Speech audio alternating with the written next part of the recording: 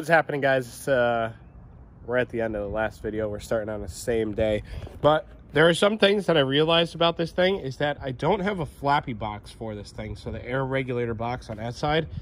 So I will need a Mega Squirt for this thing, but hopefully I can just crank it and it'll like pop with the flappy box. So pretty sure I also cut that piece of the harness off, so they're still going back after that. So yeah, so what we're gonna do today is we're going to try to get the rest of it all set up. I want to run the fuel lines. I want to try to clean up a little bit more of the wiring, do the wiring in the back there, get a battery for it, put some fluid in the diff, the trans, the engine, put some coolant in this bad girl here, do the power steering line, and just get it ready to crank.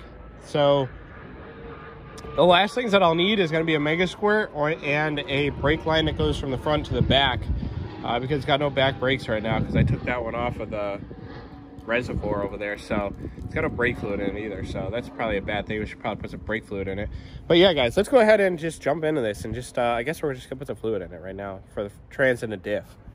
So we're gonna start off by putting fluid in the differential. I'm gonna do a little time lapse. I don't know if you guys want to watch that or not, but you can fast forward to probably about a minute, probably about 30 seconds later. So there's a bug on me. So let's get going on this.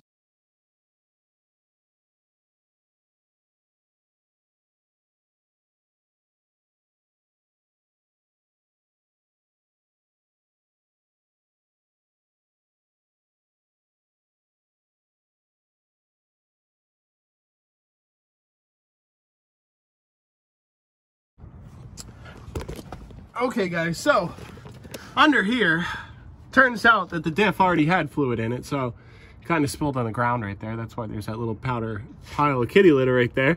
I put transmission fluid in it, and I put the sensor in, so that's all done.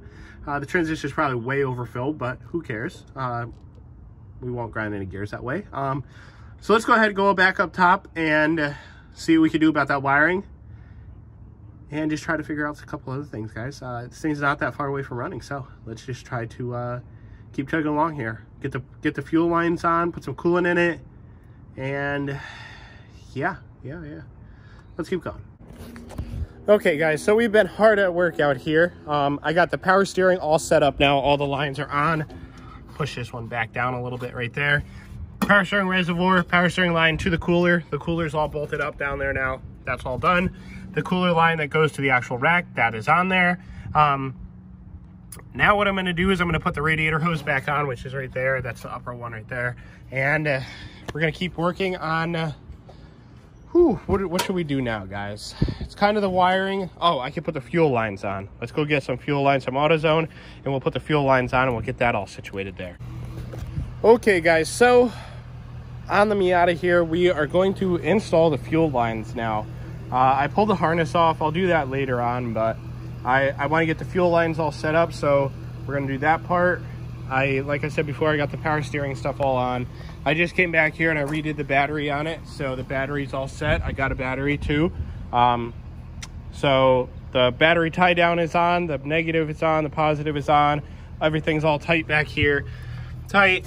The negative might be the negative is a little loose, but that's okay. The battery is tight though, so we're gonna go ahead and see what else we can do with this thing. Let's get this fuel lines all set up in the front up there. So the fuel lines are on now, guys. Fuel lines, and I put the PCV system on.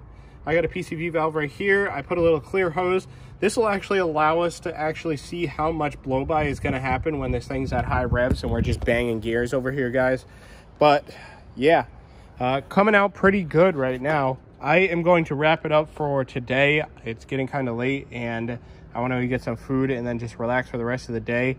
But yeah, there's only a few more things that really need to be done on this thing for it to actually run. And that is the wiring back here. Get these 3 wires all put back together there. Get a plug on the oil pan so that I could put oil in it. Put some coolant in it. And then it should be able to start.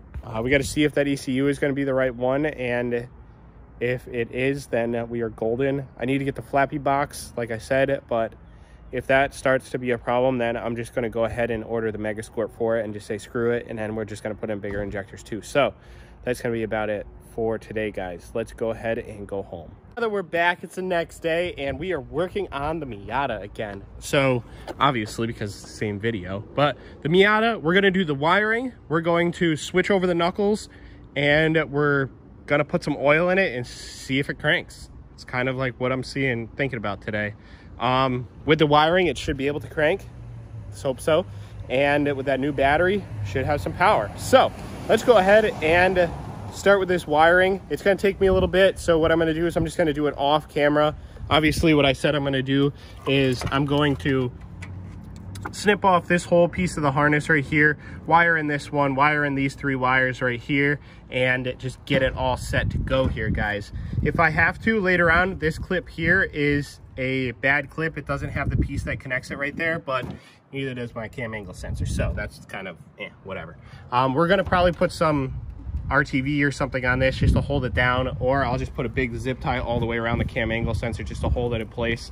But guys, let's go ahead and do this wiring, and then I'll do a time lapse of doing the knuckles to just one of them to show you guys how I do it and to just get it all set.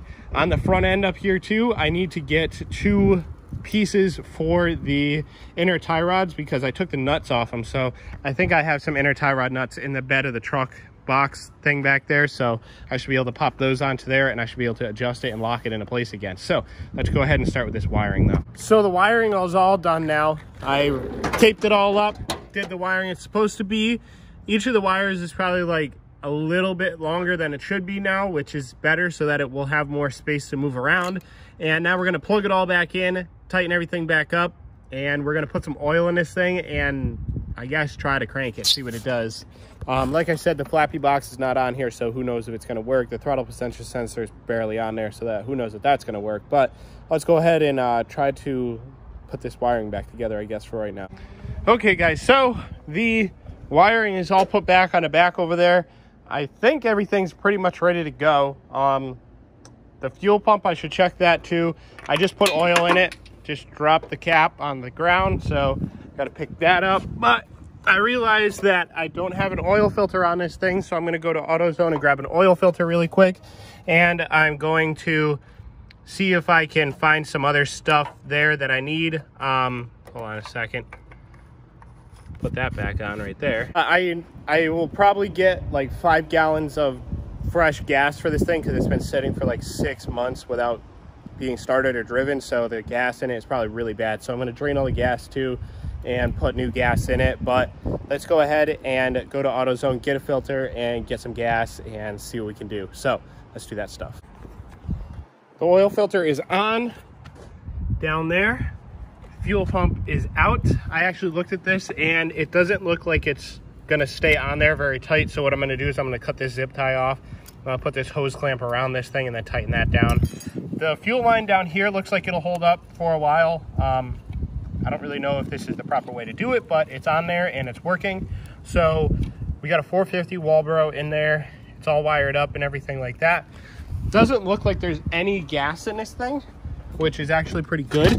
Kind of looks like there's just a little bit down there on the bottom. Maybe about a couple gallons of gas in there. Stuck my whole hand in there, so it's all gassy now. But I'm going to drain all that out, suck all that out, and I'm going to put the new gas in there.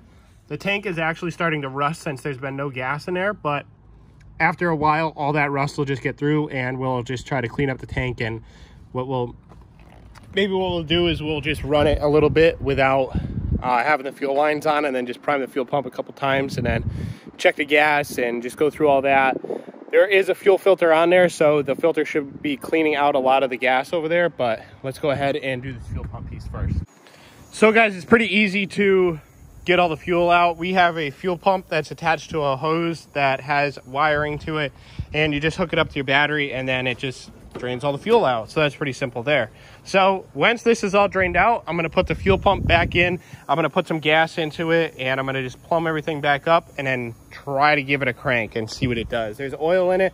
It's an oil filter. There's no coolant in it. There's no power steering in it. But as long as I can get a spark, some pops of it trying to start and do what it needs to do, we are on the right track to getting it to run. So let's just keep moving along with what we got going on here, and hopefully we can see if this thing will start today. So that'll be really exciting. This moment everybody has been waiting for here.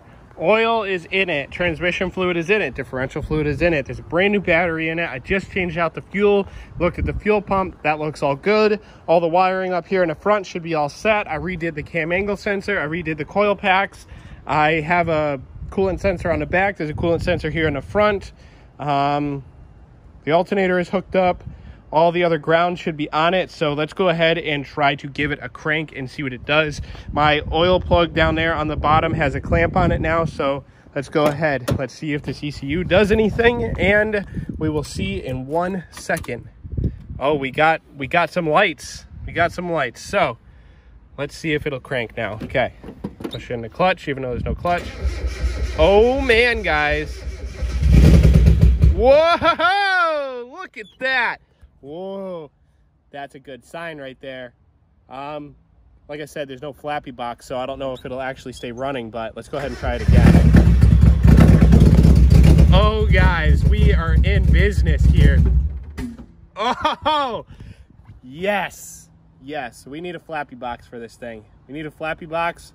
We need to get the stock knuckles back on, put some coolant in it, and should be able to drift this thing. But guys, this ECU is right, so we are in business right there. I really wish this thing would stay idling longer, but since there's no flappy box or any of that, maybe the throttle position is off too. So let's go ahead and keep working on this thing. I kind of want to get it so that it'll actually idle a little bit today. So let's just keep moving. So the Miata is it starts, but it doesn't run very long, and it revs really, really high. So I'm not going to keep trying to do it. I was checking all the cylinders, and it looks like something went wrong with it. So I'm going to do that in another video. We're going to pop the valve cover off, check some other stuff, and just do a compression test on it and see what happened with it, guys. But it started. That was the main thing. So now we got to diagnose what happened, and that'll be a whole nother video. So stay tuned for that video. But if you guys like the channel, don't forget to subscribe, hit that like button, comment, share, do all the good stuff. And guys, we will see you guys in the next one.